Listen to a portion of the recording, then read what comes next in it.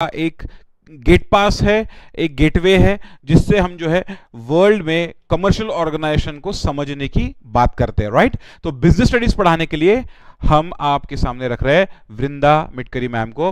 वृंदा Mitkari ma'am बहुत ही efficient teacher है, complete subject पे कमांड लेके पढ़ाते हैं। और एक खास बात मैं बताऊं, आपको ये सब्जेक्ट घर में जाके पढ़ने की जरूरत ही नहीं पड़ेगी, क्योंकि सब्जेक्ट को लिखाना, समझाना, उसको आपको लर्न करके देना और उसको प्रेजेंट कैसा करना, ये सारे टैक्टिक्स जो है वो वृंदा मैम आपको बहुत सही तरीके से समझाते हैं।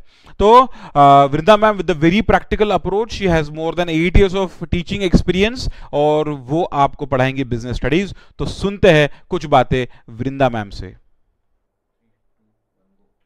Hello friends, greetings for the day and I hope आप लोग अपना ये लॉकडाउन पीरियड बहुत अच्छे से यूटिलाइज कर रहे होंगे। एंड इस लॉकडाउन पीरियड को मोर रिसोर्सफुल बनाने के लिए हम लोग आए हैं Mitkari sirs caps academy team आपके सामने। Coming to my subject that is business studies. जैसे ही हम लोग बिजनेस स्टडीज ये या कोई भी थ्योरी सब्जेक्ट का नाम सुनते हैं तो हमें ऐसा लगता है कि ये सब्जेक्ट बहुत ही डल, बोरिंग एंड ड्राई होने वाला है। My dear friends, I am giving you an assurance कि आपका ये थ्योरी सब्जेक्ट इतने सुपर्ब तरीके से मैं पढ़ा दूंगी कि आपको आज के बाद 11th स्टैंडर्ड के बाद कभी भी कोई भी थ्योरी सब्जेक्ट में डर नहीं लगने वाला, because the techniques which we use to convey the concepts to you are simply mind boggling, and this is going to help you for other theory subjects as well। और आपको सिर्फ 11th 12th में ही नहीं, आपके foundation, intermediate, final तक के आप ये सारी टेक्निक्स अपनी यूज कर सकते हो।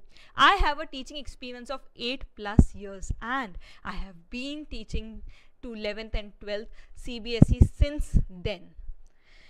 My dear friends, coming to the concepts, the contents in this business studies, we would be studying management and business finance। we have one portion of management, other portion of business finance।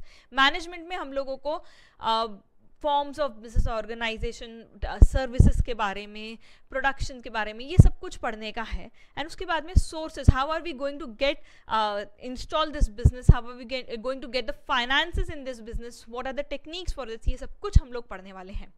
अब पढ़ाने का तरीका कैसा रहेगा? पढ़ाने का तरीका सबसे पहले वुड बी कंसेप्चुअल क्लैरिटी। हर एक कंसेप्ट को जब तक कि आपके दिमाग में क्लियर नहीं होता तब तक कि हम लोग आगे नहीं बढ़ने वाले हैं।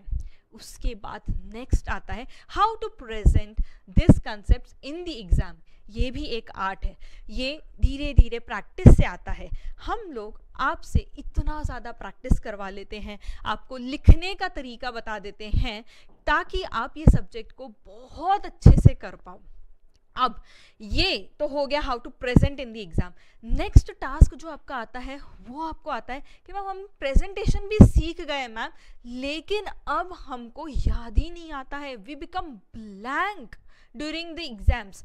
तो इसका एक ही तरीका है my dear friends, revising again and again. ये हम लोग क्लास में ही कर लेते हैं और ये रिवाइजिंग के भी अपने टेक्निक्स होते हैं। ये रिवाइजिंग सबसे पहले conceptual clarity, then understanding the topic, उसके बाद आता है revising the subject with mnemonics, charts, mind mapping techniques. ये सब चीज़ें करने के बाद में आपका जो ग्रिप आता है सब्जेक्ट के ऊपर, I am telling you this is going to help you for every theory subject that you prepare. और एक बात आप लोग ये सोचते होंगे कि Y are we doing studying this subject from 11th itself, 12th में देख लेंगे या आगे देख लेंगे।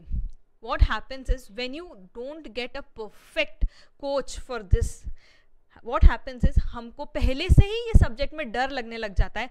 what we adopt is exam के थोड़े दिनों पहले पढ़ने की टेक्निक्स याद कर लेते हैं एंड उसके बाद में एग्जाम्स में कम मार्क्स मिलते हैं and then this fear gets stack होने लगता है ये फियर। उसके बाद हमारा हर थ्योरी सब्जेक्ट ऐसा ही जाता है।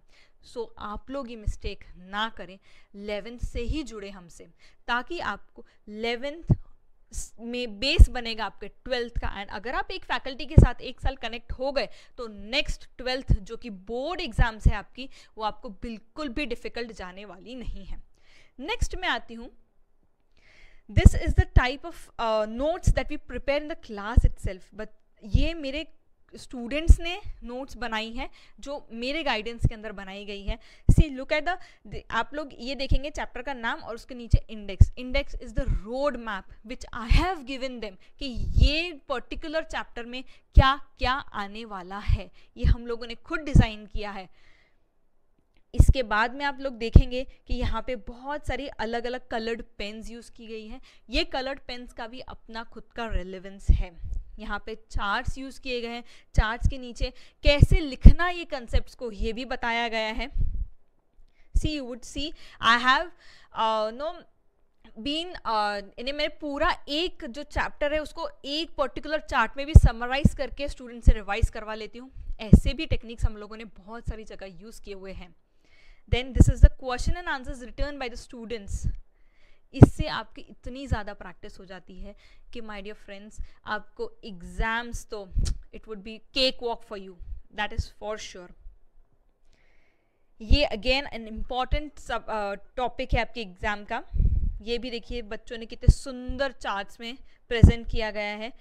This will help you to conceptually study, revise and everything.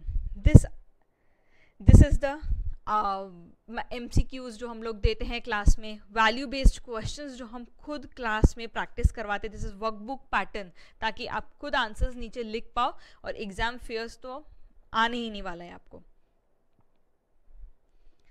And then my dear friends, इतने सालों से पढ़ाने के बाद में I have to my kitty these many feedbacks. वैसे तो बहुत सारे हैं, बट मेरे स्टूडेंट्स ने कुछ तकलीफ उठाई और मुझे ये सारी चीज़ें लिख के भेजी।